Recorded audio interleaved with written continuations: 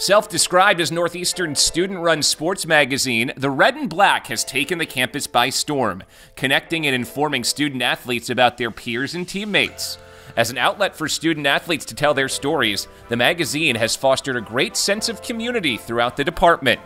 The Red and Black, when we created it, we envisioned it as a cross between Sports Illustrated and the Players Tribune, and we created it 3 years ago now. Back in April of 2017, it was myself and my friend Jacob Sauberman. We weren't really happy with the way that sports writing was kind of seen in that light, so we wanted to make a space where everything was kind of respected and valued. And we do a full 40-page print magazine, and in addition to that, we also have a bunch of stuff in full on our website as well, so it's really exciting.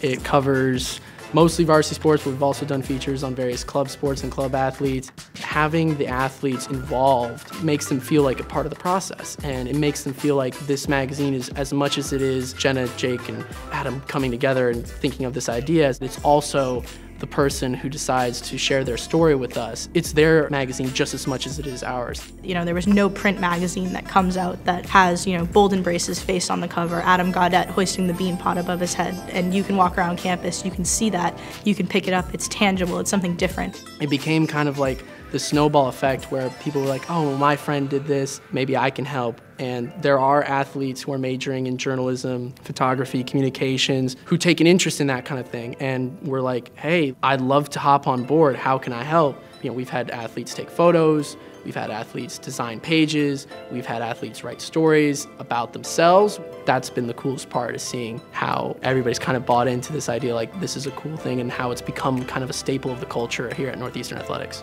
Here's a wide open chance. Malia Shiz stopped by Bogalski. I first heard about the Red and Black my junior year. I'd seen that a few of my friends had written a few articles. I thought the articles were really cool, really inspiring, so I just wanted to look more into it and see what it was all about.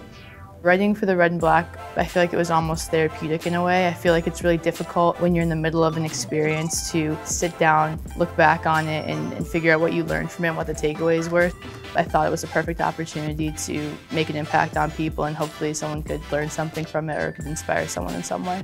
Adam spoke to me about the injury that I had during my sophomore season and asked if I would be interested in writing about my experience coming back from the injury. And it was definitely a very emotional process at the beginning. Just sometimes when you experience anything that's hard in your life or an injury in sports, it's hard to really reflect upon it and talk about how it's affected your life. And when you start writing the article, you start digging into some deeper issues that you've kind of experienced in your life. And for me, being able to just kind of write freely and have no expectations or no guidelines was awesome. My first article was about redshirt athletes, and I really liked that one. It stuck out to me because I have a lot of teammates and friends who have gone through that process, and I really think that it's a process that needs to be re-explained in a different way. I definitely think that the Red and Black brings our community a little bit closer. As a student athlete, I can tell other student athlete stories.